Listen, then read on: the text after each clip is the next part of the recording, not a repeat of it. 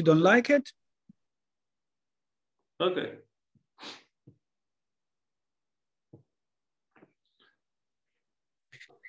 Tine Papič, friend, colleague, president of the Slovenian Society for Analytical Psychology.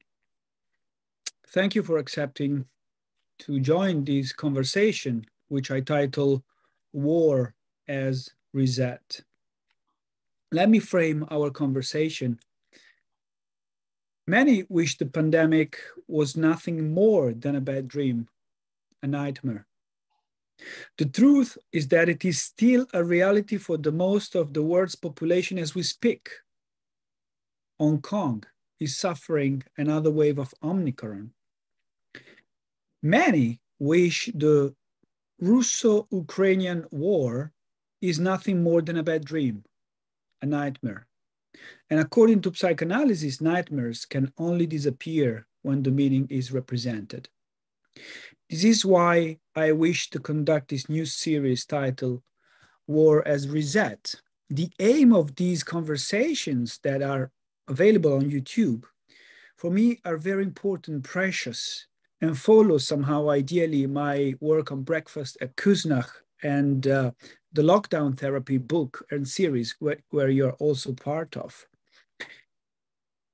If we follow Andrew Samuels, who suggested that within the microcosm of an individual and the macrocosm of the global village, we are floated by psychological themes and that politics embodies the psyche of people. Andrew Samuels also said that, well, it is actively demonstrated how useful and effective perspective derived from psychotherapy might be in the formation of policy, in new ways of thinking about the political process and in the resolution of conflicts. This is exactly why I want these conversations. Therefore, this series, I wish, will be an opportunity for depth and to contrast or even compensate the current, what I call media voyeurism, where we eat war on a daily basis, where war is an attraction, the attraction to eat war. We are attracted by war, and we should read Wotan, that is from 1936. Although we wish war to be as far as possible, war is in our TVs as news and is only helpful to media outlets to sell more and more advertisement, but not necessarily to inform. We also saw this in the early phases of the COVID pandemic. So there is no depth there. I call this media bulimia, which reflects to paranoia, panic, selfishness. What do you think?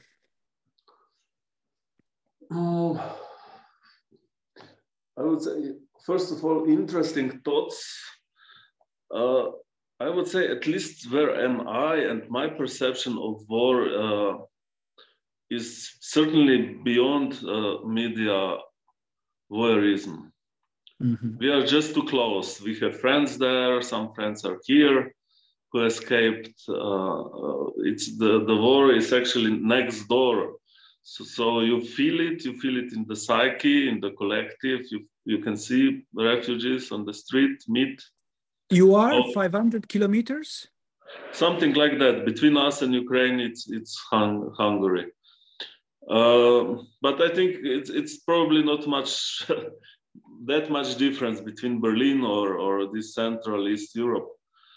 What I noticed, however, when looking at main media, that you, similar to the COVID, you really have to dig deeper to get something which is not kind of a pop short news. That you get some depth, that you get some content. If you try to somehow understand what's really happening, what is not just some flashy news, what's really important and what not, you really need to invest actually to find it. So all these big media, let's say, outlets. Let me give you an example. Let me give an example. This is the cover of the New Yorker. Yes. Tank, snow, it's almost 80 pages. Only 20 are dedicated to war. Of course, the next issue will be 80 pages about war. Why? Because probably this magazine was already closed and ready to go to print, and war erupted. But then I think of the BBC, the CNN, or I watch Italian medias. They keep spitting, vomiting the same information every half an hour without depth. Let's try to go in depth. Maybe we will fail, but I think it could be a great opportunity. My first question is, and I know this is a sensitive question to you, because you are Slovenian. You were born under Yugoslavia. You, as a child, experienced war in your own country. What is war, Tine? Yeah, it's a good question. Maybe from the personal sense, I see many similarities to what's happening at the moment in Ukraine and what happened at that time in Slovenia. There are, of course, also some big differences. But one of the things was when the let's say the Berlin Wall collapsed and the Soviet Union collapsed. At that time, Slovenians somehow joined. We are otherwise split nation between left and right very much. But at that moment, there was a certain movement. It's called the Spring Movement. The idea was to separate, to get our own country. And what was interesting, if I connect it to the war, so idea of people was we could travel. Yugoslavia was somehow between it was the so-called independent, movement. I don't know what's the right, it was Neovershcheni. It's like India was also there. Tito started this movement, countries that are neither on the West or the East Bloc. So we were in between. We could travel to of course, let's say to Italy, or people went shopping to Trieste. I'm from Maribor, we went to Graz and so on. And somehow it was frustrating for people to see the West flourishing. Our shops there was less things to buy. We were poorer. Everything was a bit more gray somehow. So we had this, the West looked kind of like a heaven. A bit, of course, idealized. Then nothing is so perfect. But in the imagination of people, it looked like, oh, we need this kind of life. And somehow separation would bring us, not just separation, but also change of the system, that we would become part of the Western world, of the Europe, of capitalism at the end. And to have democracy. This looked like the obvious path. I personally still think it was the right one, although there were many disillusions, by the people. But still, I think when you under the, let's say, it's still much better than it was. The thing that we expected from the West, like if we will say we would like to join, we will be welcomed, we will be accepted to NATO, to European Union. What happened later, but at that moment, actually the Americans said no. It was the Warren Zimmerman, at that time ambassador in Belgrade, US ambassador, and he actually threatened, if you leave Yugoslavia, communistic Yugoslavia, we will never acknowledge you as a free country, as a country in general. So this support didn't come. Now, Europe was a bit different. Vatican supported us. Germany supported us. Baltic states, who were in similar position, also acknowledged us immediately. So it was a bit different, but what didn't, in our imaginations, it was like a war cannot happen, because it's the 90s of the 20th century, it's the Middle Europe, there can be no war here. And if, let's say, Yugoslavian army would try something, someone from the West would come and stop everything. This was like in general collective imagination, someone will come and save us. And it didn't happen. There were some people like US against it at the beginning, some states supporting us. not even giving us weapons. They said embargo, which means we had to smuggle the weapons in, because this embargo really didn't help if our movement was without arms, and on the other side you have one of the biggest armies in Europe. You know, it was kind of a, and then Europe says, "No, let's close. You know, no weapons should come in the country," and one side is full of the arms. This was kind of unfair, but at the end we won the war. Here the difference to Ukraine is because conflict also started between Croatia and Yugoslavia, which was actually Serbia. So they couldn't invest in more fronts. You know, we were somehow, they weren't successful here, and then another conflict started. So they couldn't. They just said, "Okay, let them go, and let's concentrate on the war between what was actually at the end between Serbia, Croatia, and in Bosnia, between all parties." So Slovenia somehow got away quickly, let's say, out of this war, because the others suffered at the end, paid the price. But there are, I would say, quite a lot of similarities.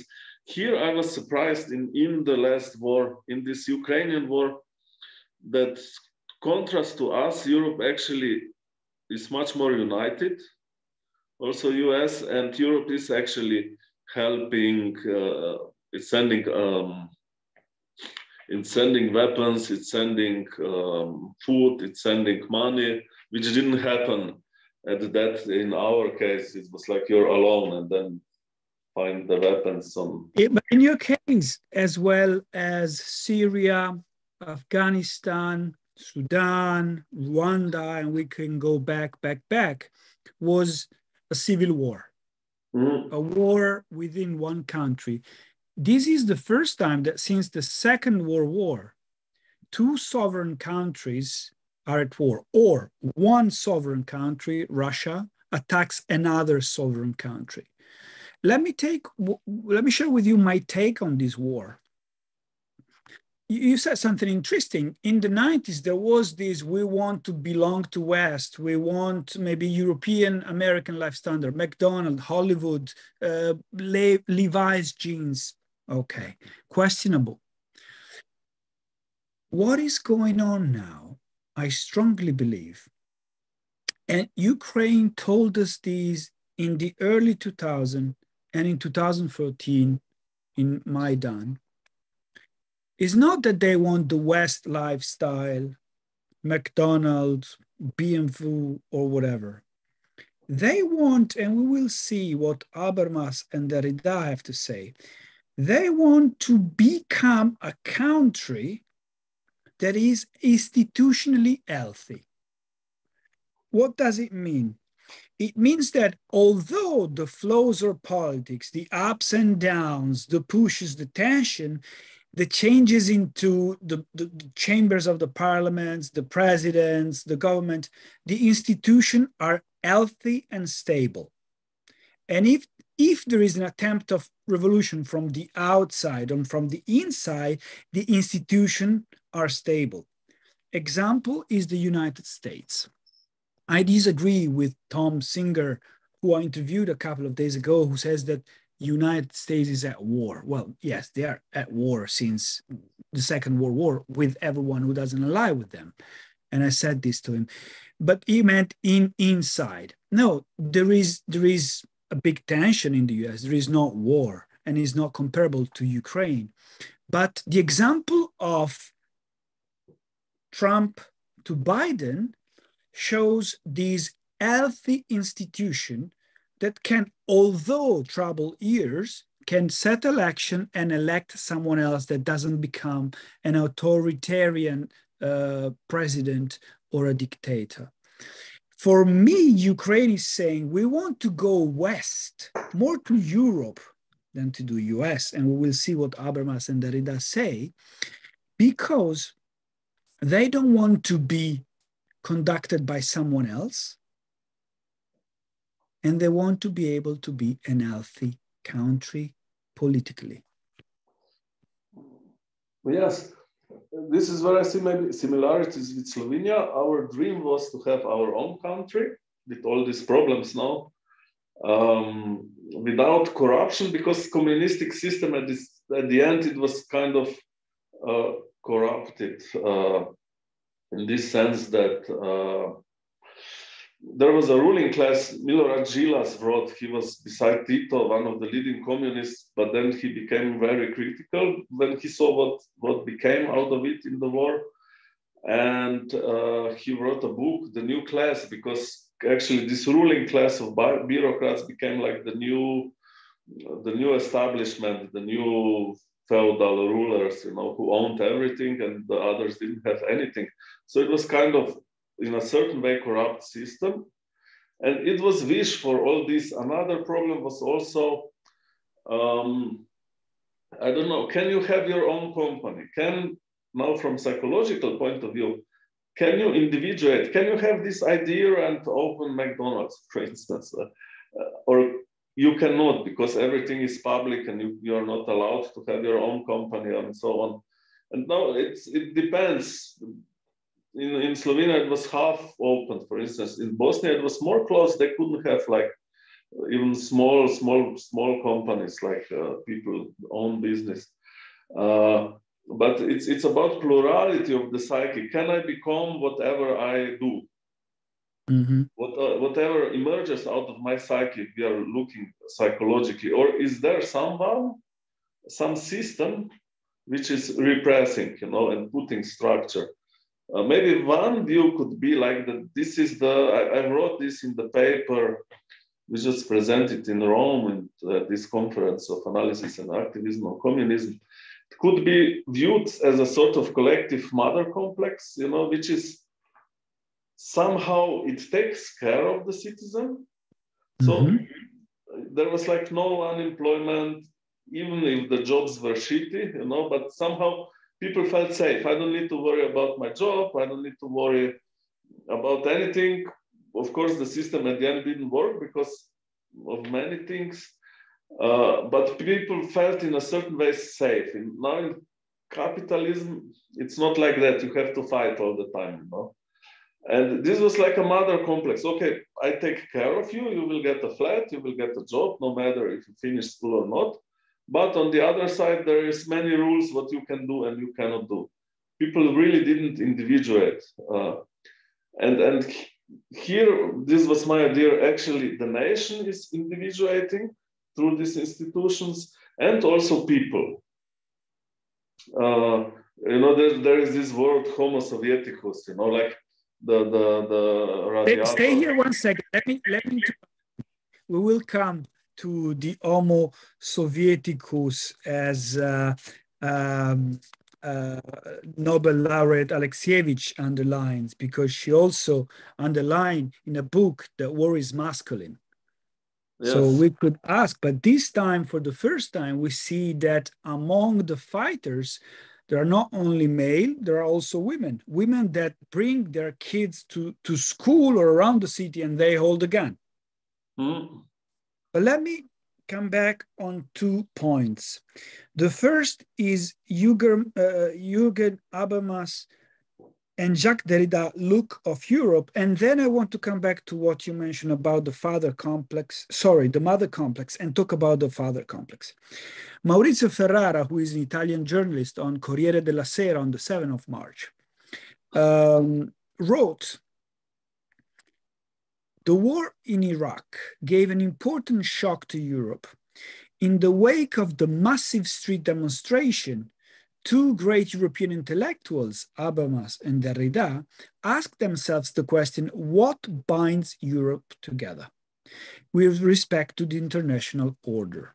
Their answer was a political mentality different from the American one and based on same common traits. An aversion to the use of force, first of all, and therefore an insistence on law and respect for international legality, support for a global system based on liberal multilateral institutions and on human rights, fruit of the past inspired by opposite principle and characterized by centuries of bloody carnage, precisely this mentality had to push Europe to build a foreign and security policy anchor to the EU, overcoming the stupid and simplistic opposition between war and peace. Ferrara continues, it is for this reason that Europe has looked, it is for this reason, I ask you, that Europe looked the other way until now with respect to Ukraine. Let me explain the 4 traits that Ferrara underlines from Habermas and Derrida. Could it be that these 4 traits that make Europe do not belong to Ukraine? I repeat them. Political mentality different from the American one and based on same common traits.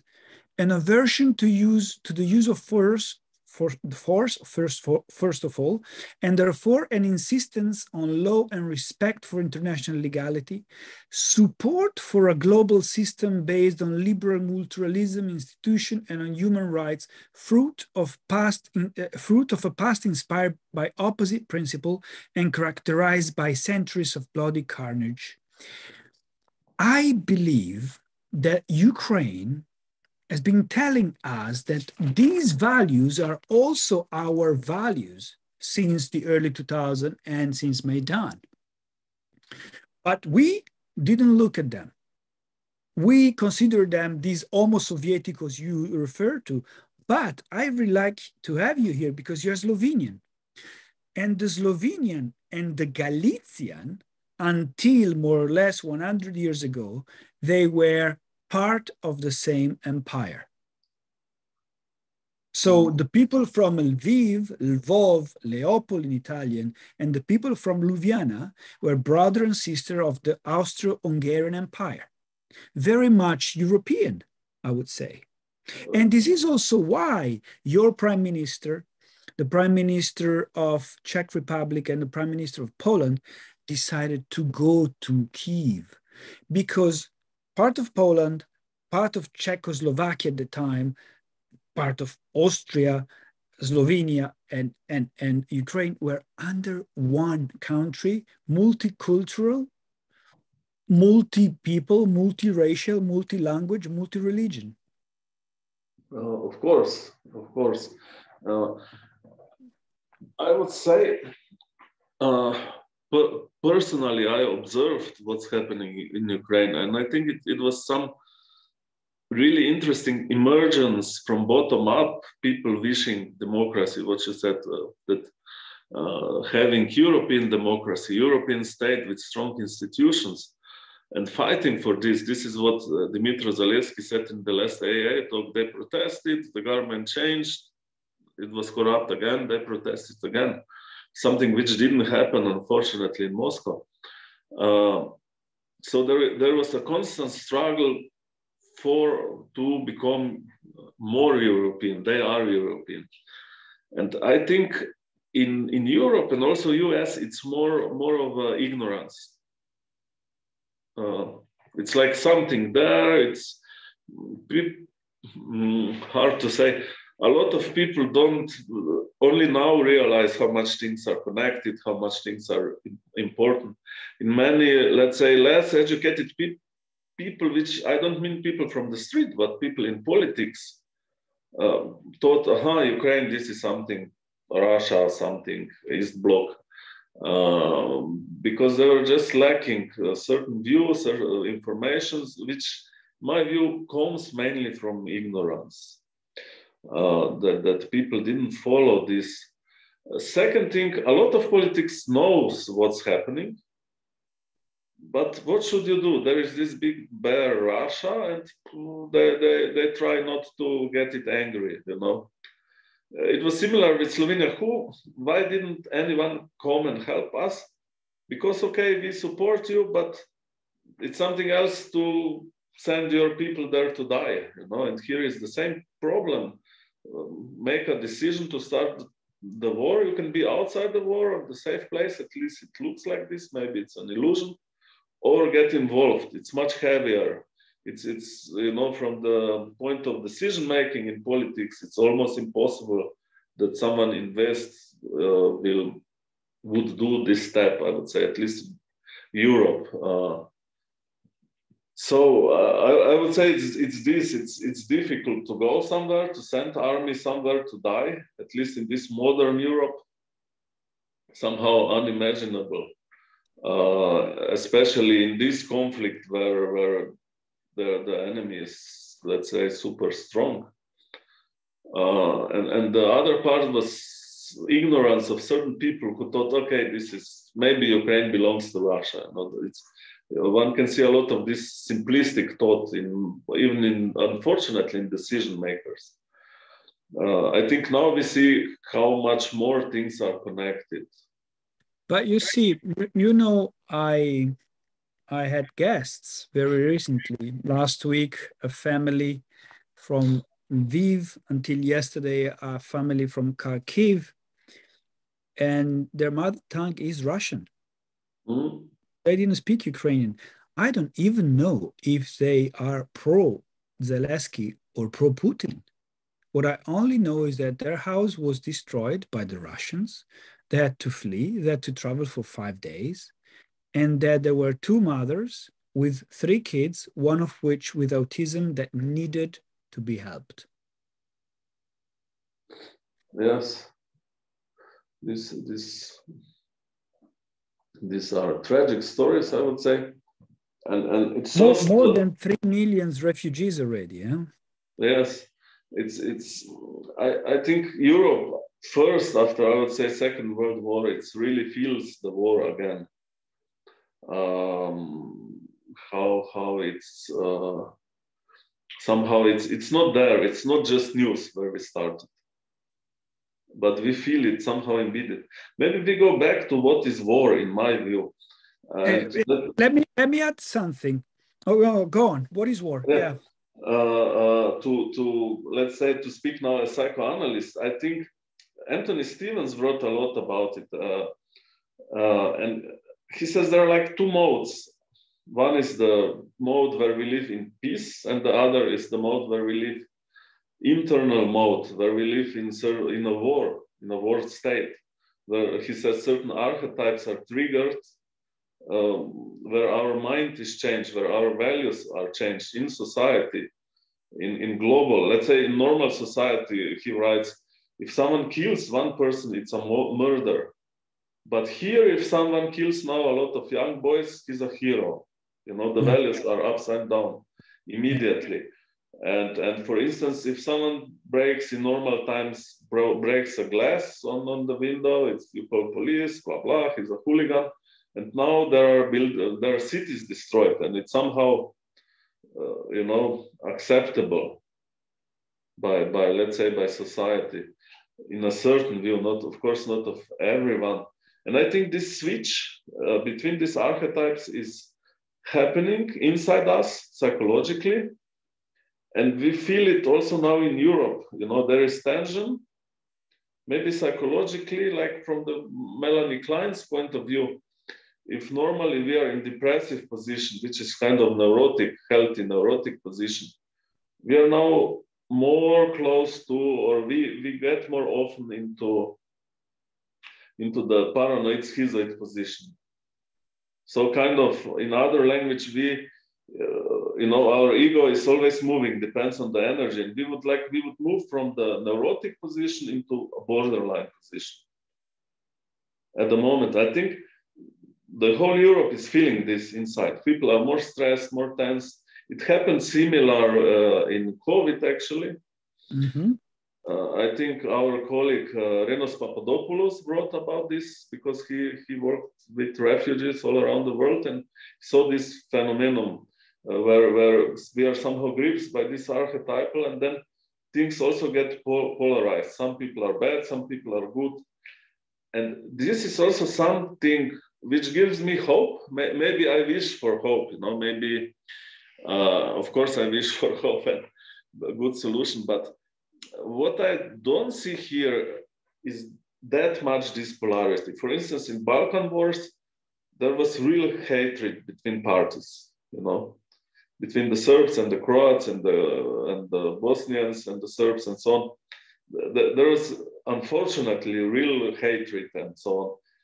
And here you can see the majority of Russians, they don't hate Ukrainians. They were somehow pushed by the system into this.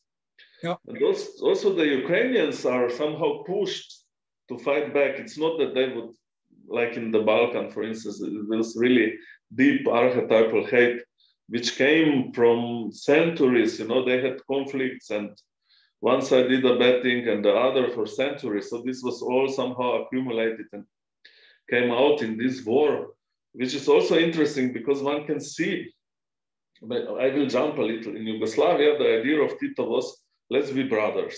Put all these nations together and we will be brothers and see socialistic paradise and all happy, and it ended with disaster. And what you see that, for instance, in the Second World War, the Croats had a fascistic state which did ethnical cleansing on Serbs. And on collective level, Serbs didn't forget this, you know.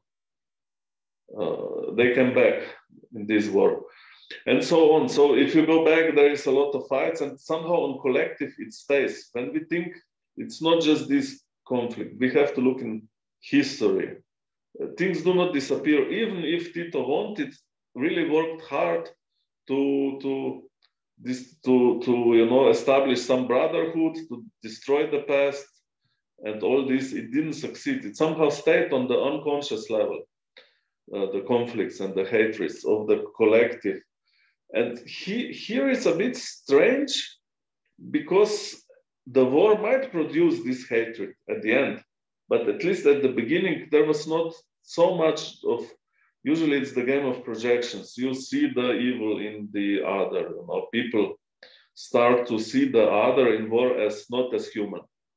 This is another view, also anthropological view, you know, we are like the people and then there are the whoever we are fighting, which is not really human. And here Steven says, in his view, it comes from, you know, like the animals, when they fight in between the same species, they don't hurt them that much, but they kill the other species.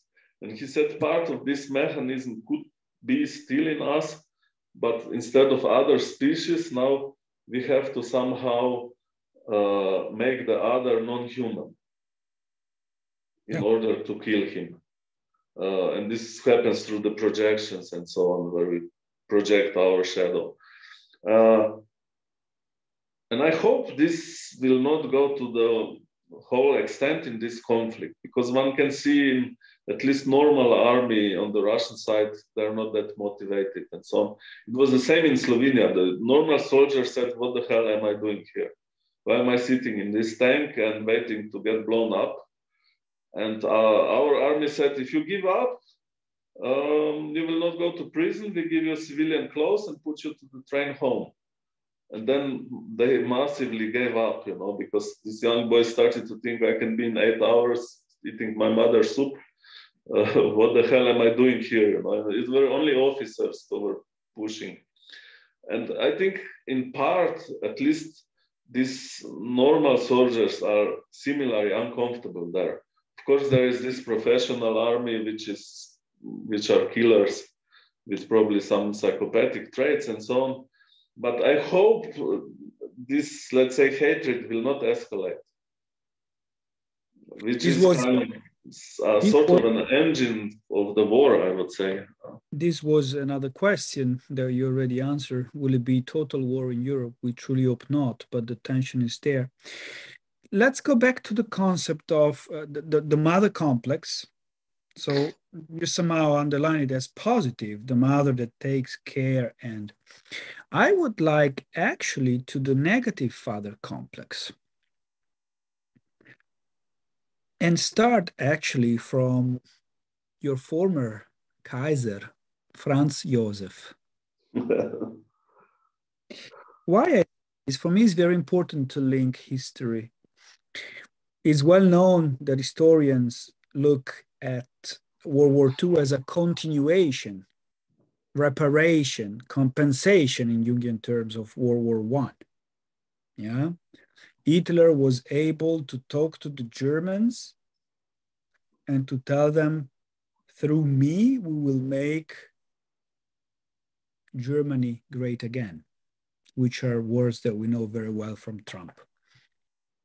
It is very well known from historians that was Prussia more than Austria that wanted to go to war against the Russians, especially because the Austrians were not fighting since the middle 19th century, you know, when they retrieved from the Italian lands.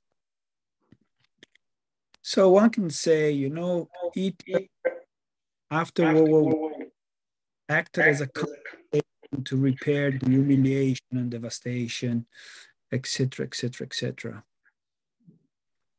Is what is happening right now comparable if we switch Hitler with Putin? So Russia, the father or the father complex, the concept of compensation. I believe that if we look at Jung, if we look at Freud, if you love your father, you think there is a problem with the audio. Yes, it's somehow the line gets broken. Can you hear me now? Yes, I can. Okay.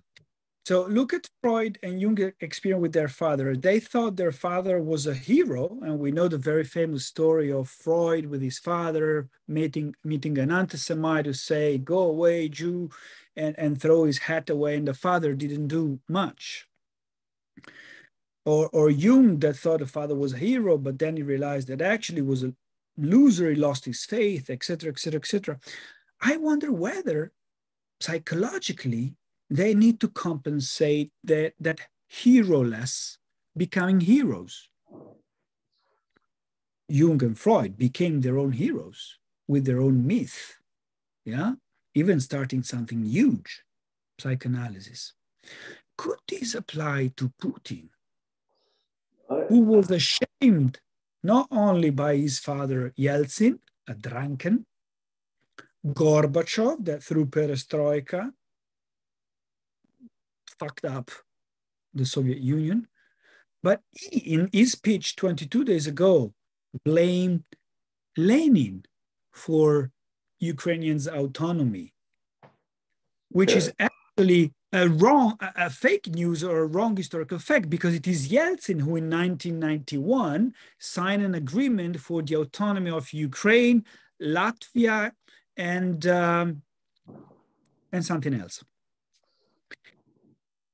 And Belarus, I guess. Sorry if the historical fact is not correct. Could it be that there is a negative father complex working right now? It's an interesting thought. You said really nice, you know, Hitler said, make Germany great again, you know. And I think it's the same goes for Putin. His idea is make Russia great again. Yeah. This is what it's the frustration. Now, in my view, one has to look at the group. This is what I wrote extensively about, and it's if one looks at Bion, you know, Wilfried Bion, his idea was that the group acts as a subject, and actually the same thought one can find with Jung writing about it. So both came to the idea that the group works as a subject. What's you know, Bion said kind of infantile subject, and what Jung said, Jung noticed this: more people, he said, more people are at the table at the party, more stupid are the conversation. Somewhere else he wrote, bring 100 most clever people together and you will get a crowd of idiots, you know, because we meet in those common things, common denominators, how to say it. More people are together, less things are common, more basic things are common, more simple things are common.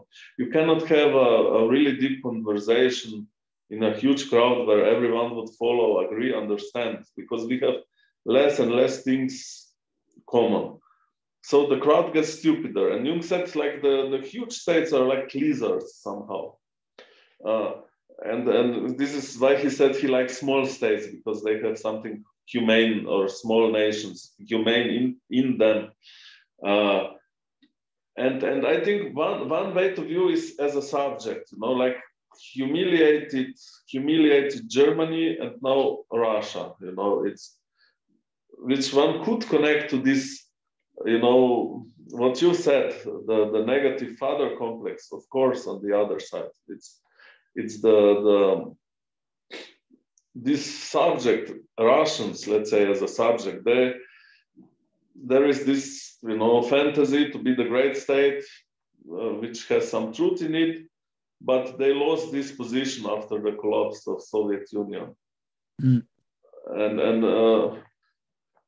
so one has to think, when one looks at the leader, I think this is important, as that the leader is sort of, and this is again Beyond's thought, and also Jung's thought, a reflection of the nation. If the nation is mature, you cannot, Putin wouldn't succeed in Sweden. He would be thrown out of political party.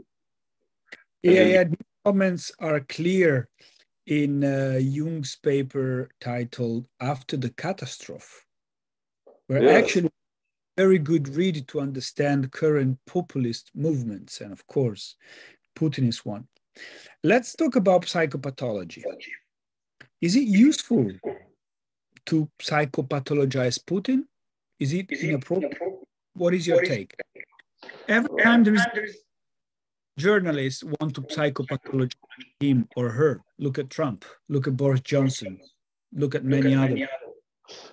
As I said, the problem is that Hitler, Putin, Boris Johnson, Trump, they are a reflection of collective psyche. So it's not that Putin kidnapped Russia.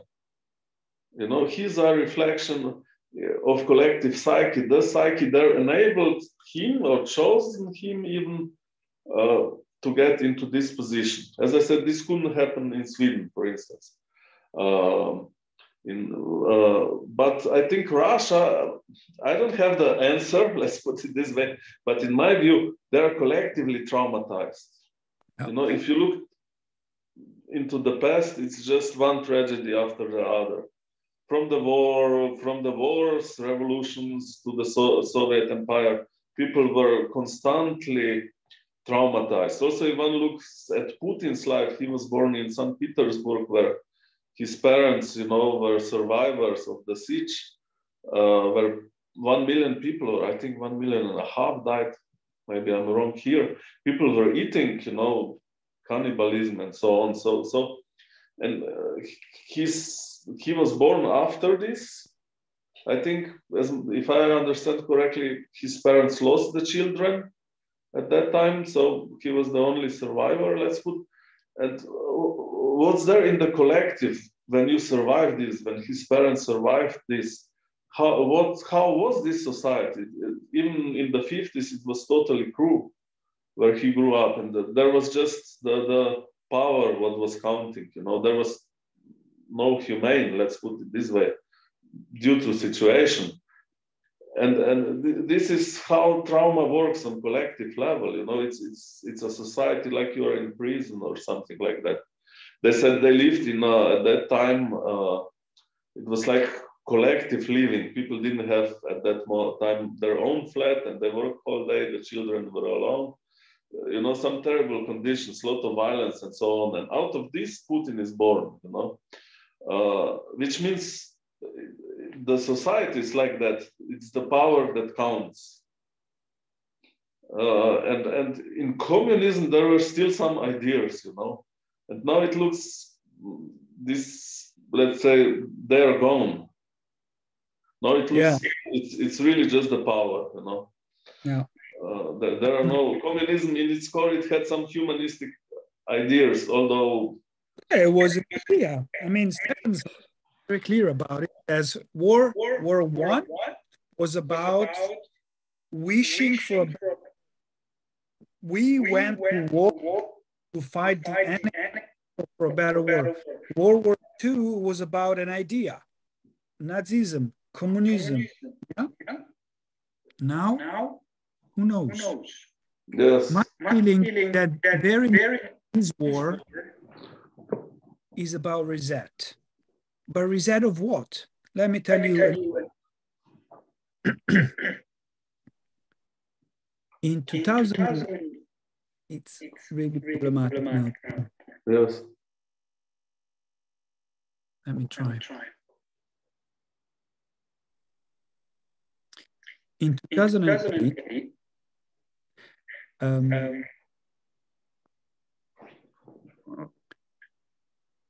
when Obama became president, he proposed for a symbolic reset to Putin. There is a gag between Hillary Clinton, who was Secretary of State, and Lavrov, current exterior minister, where Hillary Clinton gives him a present that is a reset button. So we would like to start anew, reset our relationship. It didn't work. Could be this war be as a reset? And if so, of what? This is what makes me worried, because you said one should read Jung after the catastrophe. And you know, for Germany and for Europe, the catastrophe was sort of reset. Yeah.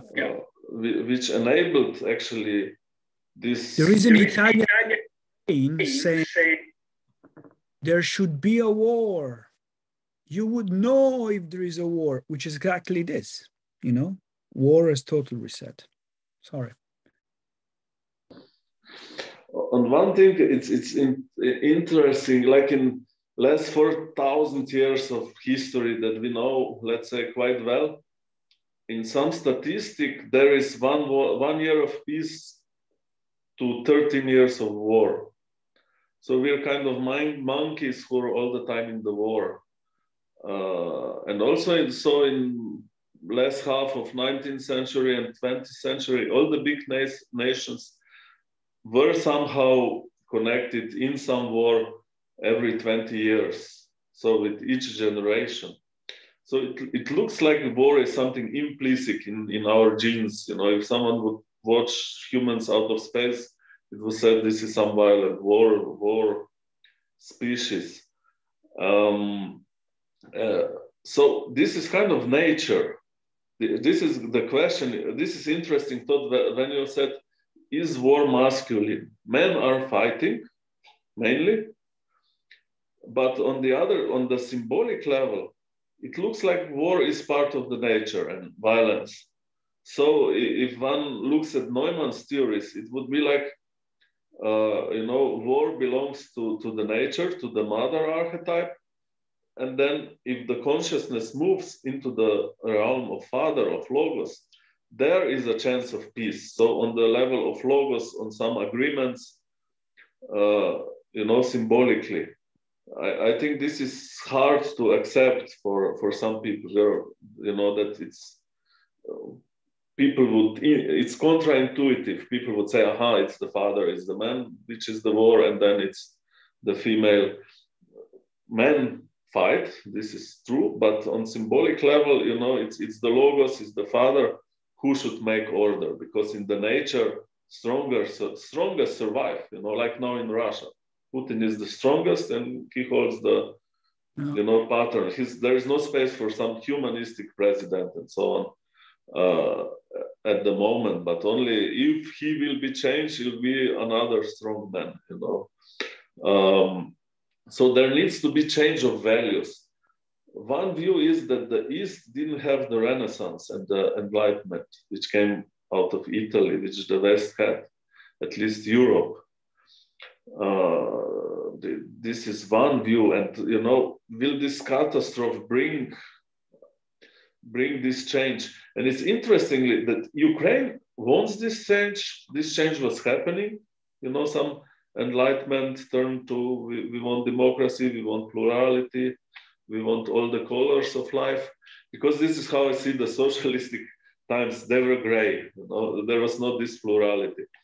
And what's happening now in Russia, it looks like it would be pushed back, you know, with all people are not allowed to say what they think again, although it looked so good for some time. And what's interesting that Ukraine is actually on this way, and it looks like this is totally bothering certain structures which Putin represents in Russia. I think this is the real problem is they are becoming Europe, you know, and what's bothering them is because people will say, oh, if they succeed, people will say, we also want strong institutions where people at the power at the moment maybe can say goodbye, you know. Yeah. So he is a kind of patriarchal or narrow-minded father who doesn't allow kids to individuate, to separate, to live their life and be open to transformation. Let me read something from Hillman about war, because it's important. It's from A Terrible Love for War. There is no practical solution to war, because war is not a problem solvable by the practical mind, which is better equipped for its conduct than for its avoidance or conclusion. War belongs to our soul as an archetypal truth of the cosmos. It is a human work and an inhuman horror, and a love that no other love has been able to overcome. We can open our eyes to this terrible truth and, becoming aware of it, devote all our passionate intensity to undermining the enactment of war, strengthened by the courage that culture possesses, even in the dark ages, to continue to sing as it resists war. We can understand it better, postpone it longer, work to gradually remove it from the support of a hypocritical religion, but the war as such will remain until the gods themselves leave.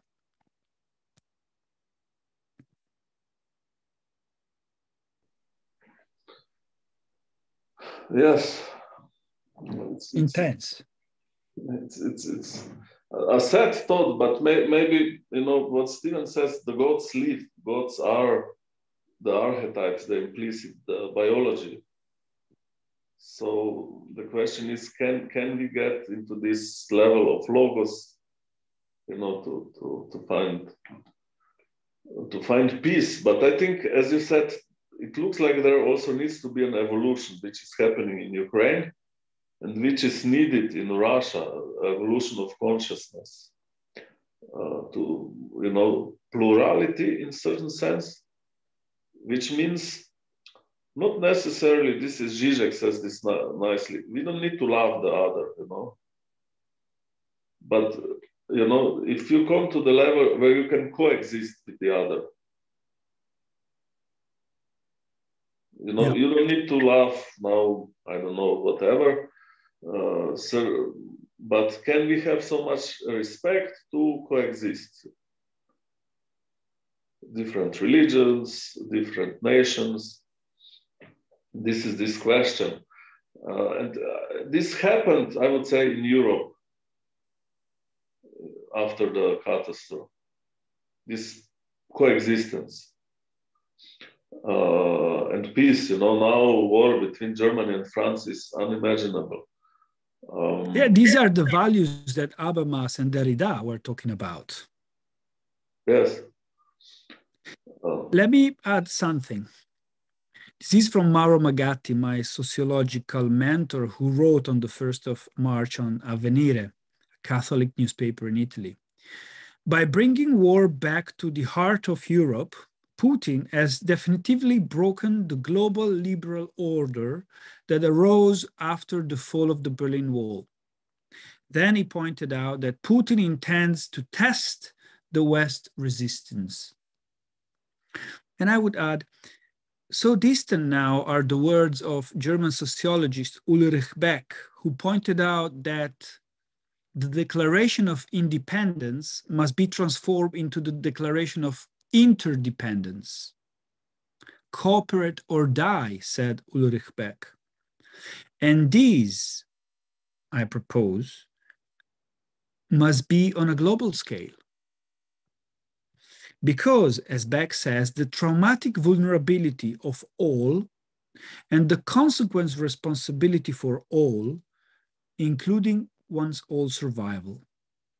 Beck adds that nationalism is particularly toxic, so he proposed a cosmopolitan perspective. I totally buy this. I totally agree. This actually, you and I and Monica Lucci are building a conference in Ljubljana in 2023 also about this theme. But I wonder whether I am a bit naive to hope what Beck hopes. Let me add something. It will be a bit long, but I kind of feel I have to do a mea culpa, or even to call myself naive. In the series of interviews I conducted at the early stage of the COVID pandemic, which will become a book and you will be part of it, I commented on the COVID, and I hope that the pandemic, which has exposed us to profound uncertainty, could be proved to be an opportunity for change and new beginnings, an opportunity to decelerate, to reflect and realize that nature intended for us to move from the external world to the internal world, from extroversion into introversion, then to inferiority and the soul, to be able later to return to the outside and maintain an inner-outer balance. We hoped that the post-COVID challenge to move from a world based on hopes and expectation of the linear world to one where interiority and spirituality, if not even spirituality, if not necessarily religious, are once again contemplated, so that something can truly begin to sprout, namely the creativity of the soul. So that in this sense, authentic creativity, creative imagination is what is lacking in a postmodern or second late modern society. Because we Jungians believe that creativity and creative imagination hide fluidity and pluralism.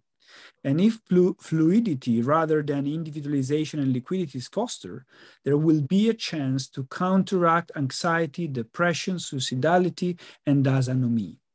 Anomie occurs when emotions are blocked, whereas when one is able to translate emotion into images, is able to find what is in the hidden emotion, and one is inwardly calm and reassured. Listening to myself and even writing this stuff, I was aware of the risk of being perceived as naive. And now I know I was naive, and Michel Houellebecq was right when he said, the world will be the same after the pandemic, only a little bit worse. What do you think? So some heavy words at the end. Personally, I have to say this idea that there would be no nations and so on, it's nice, but on the other side, is certain identity really wrong? Or should we speak about plurality, Yeah. Why don't, I think, okay, Italian, we should respect Italians for the culture and so on. Why we shouldn't strive to plurality? Similarly as in the psyche of a person, you find many things. And if you accept them, certain plural view on the psyche, you're not neurotic. Neurosis comes when someone doesn't accept certain parts of a person. And on collective level, one could say neurosis is when in society or in certain states have certain tensions. But this is still not war. I think war war happens when the structures collapse, and this is actually on individual level psychosis. When structure collapse, the content is flooded. But let's say there should be some content. There should, in my view, should be some nationality. It makes the world, let's say, interesting. But the question is, can we live with respect, with certain plural view? Everyone should have its space and so on. In this sense, what Europe could manage after the World War II. And I think this is actually at stake here. What this war is about, what Ukraine wanted, because Ukraine was not nationalistic state. It's actually multi-ethical, and their idea was this democratic society where they all live in certain plurality. And I think this is why this war is actually war for this plurality, for this state of consciousness, actually. And on the other side, it's state of consciousness where it's not about respect, but it's about power. Let me ask you something more about power. Because it's very easy to blame Putin right now. We Europeans are very clear about this, although there are many idiots that claim, we have to look at the historical context. No, Putin's army invaded Ukraine. Maybe there are many Russians, even colleagues that oppose it, but it's a fact. Russia invaded Ukraine.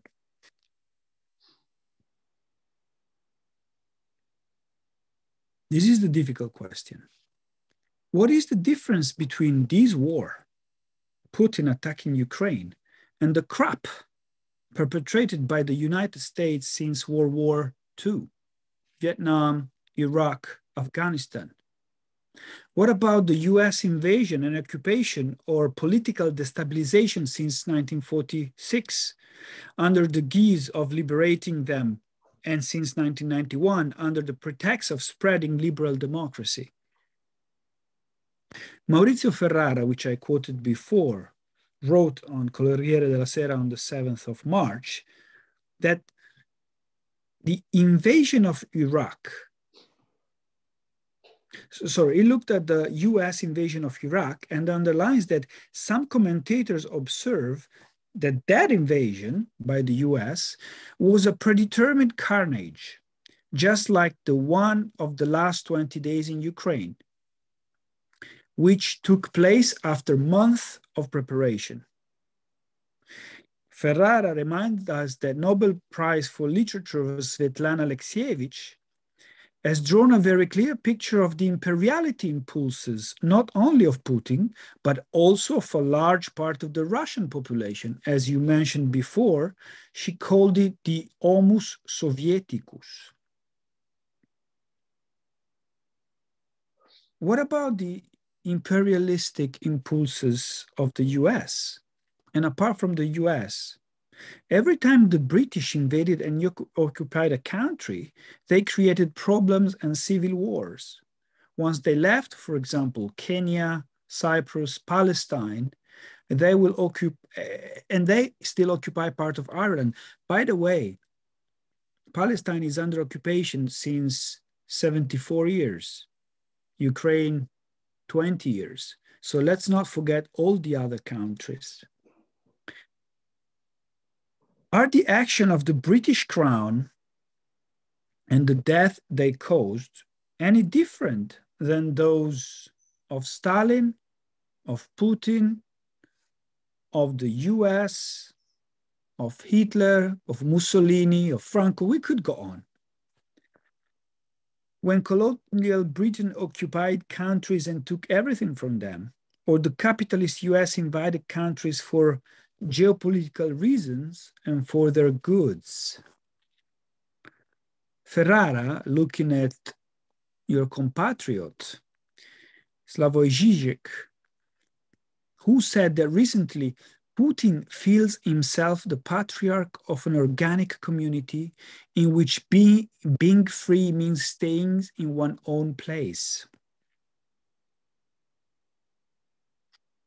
And Zizek added that Dugin, Alexander Dugin, so Putin's court philosopher, convinced Putin that truth consists in what one believes. Truth consists in what one believes.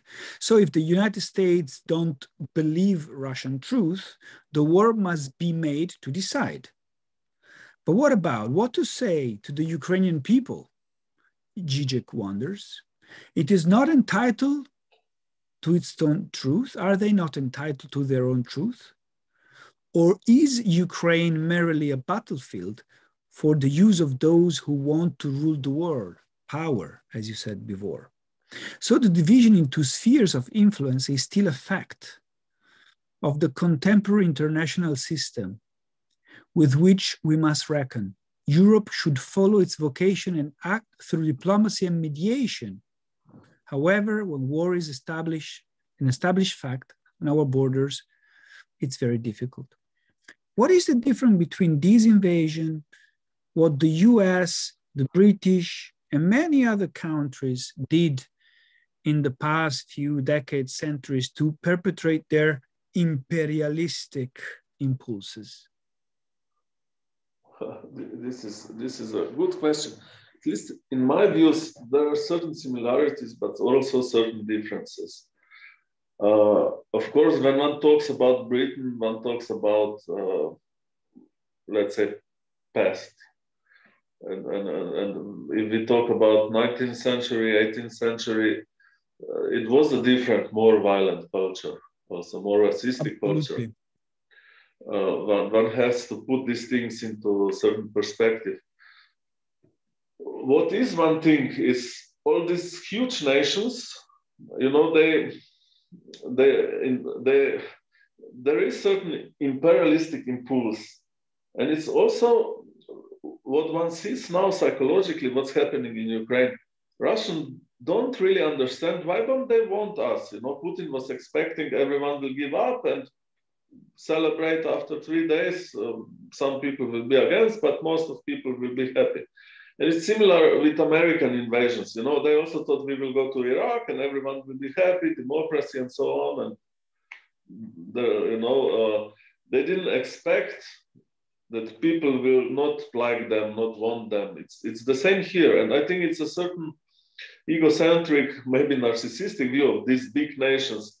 Oh, we are the cool one, we are those who are right, you know, and others should be happy to join us. This is one view. The second view, where I think a lot of theorists, political theorists, are wrong, is this perception that NATO is moving towards Russia. And I think it's just not true. What I said about Slovenia, they didn't want us in. They didn't want to help us. They actually said, stay in Yugoslavia, you know. And also here with Ukraine, NATO is now forced somehow to act, to help, and the West. But to be frank, if you would ask most of the West leaders, they would say they would be happy if there would be no conflict. For instance, if Ukrainian would say, oh, we all like to join Russia, they would say, okay, no war, you know. I think it's kind of a long stretch to say NATO wanted to move in. They wanted NATO because it would represent certain safety. But the NATO didn't want them in because it knows it means trouble, you know. So this idea NATO is pushing towards its, I think this, you know, US can use, or the capital can use other ways to have influences. You know, there is McDonald's in Moscow, now they closed it, but, you know, to get in, you don't need NATO to open McDonald's. If we talk about capital. And there is this certain, what I talked before is if Ukrainians are now individuating, as we are still in process, you know. If I look at Slovenia, this transition is not concluded. The institutions still don't work as they should. But this is the wish. And I think this is one perspective which one could see as certain individuation of the nation. So can we get our own language? Some psychologists on the list also, they got it wrong. Individuation should be connected with the mother complex and so on. And then they said Russia, it's not the mother, actually it's Ukraine, it's the mother and so on, which is all true. But individuation actually means that the whole potential, or let's say as much as possible, of a person or a country comes to life. And for this you need plurality, either in psyche, that I can develop my different parts, or in country you need freedom, you need plurality, that people can be artists, can write books, can write what they want, can make movies like they want, can open companies, can open restaurants and so on.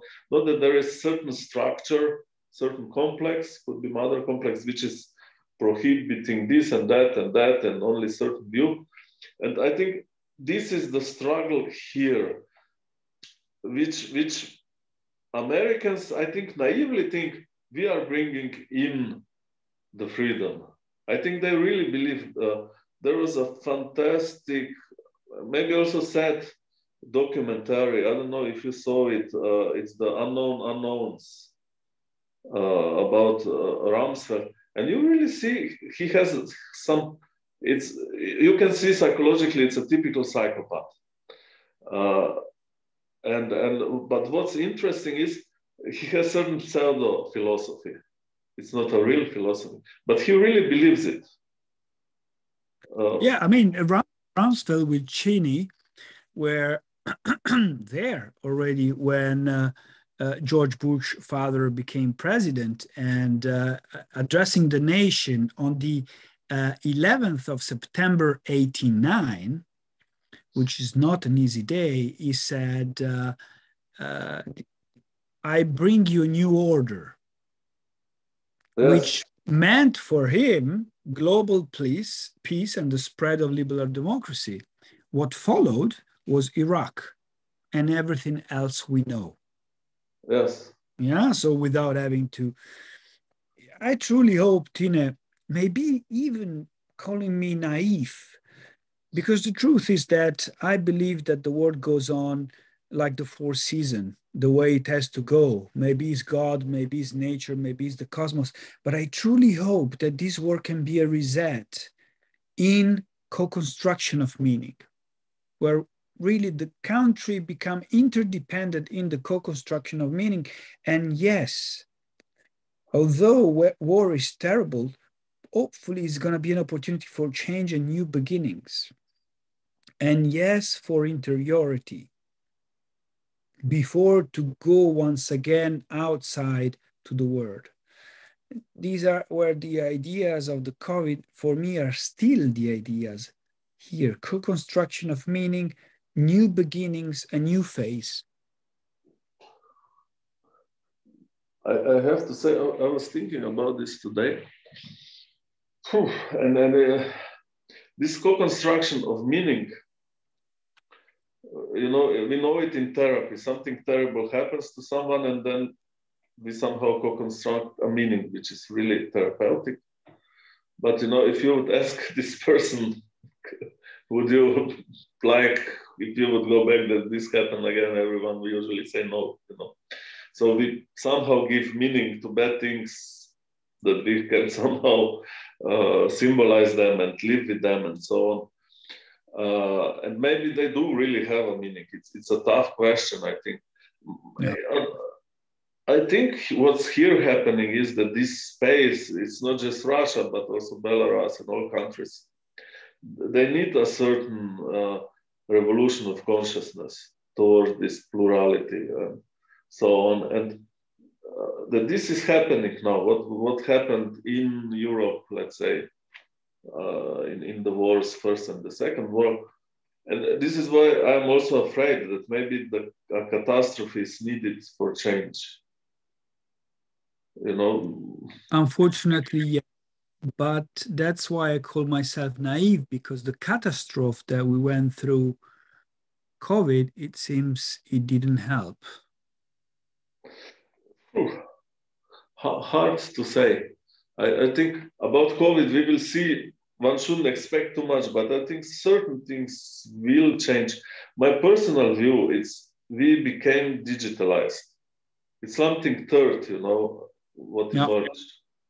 And I think this digitalization that I don't need now to fly to Berlin to talk with you or you to Ljubljana, it's very important for from the view of ecology, actually. I hope there will be less travel. I love to travel, but because of ecology, that this might be certain change. People can work from home. You don't need to hit 2 buildings, work and home. You don't need to drive to work every day and so on. Maybe this is one view, more practical, not so socially, let's say. But here I wanted to add one thing about Russia. But still, if one looks at Germany, they were really gripped by this Wotan archetype, you know. They were blind, you know. The Jews were really not human. I'm sorry. They were blinded, and also what I wanted to say, there was very little opposition. Now, if you look at the Russians, they are not so blinded. So there is what I talked before, not this hate towards Ukrainian as there was in Germany towards the Jewish people.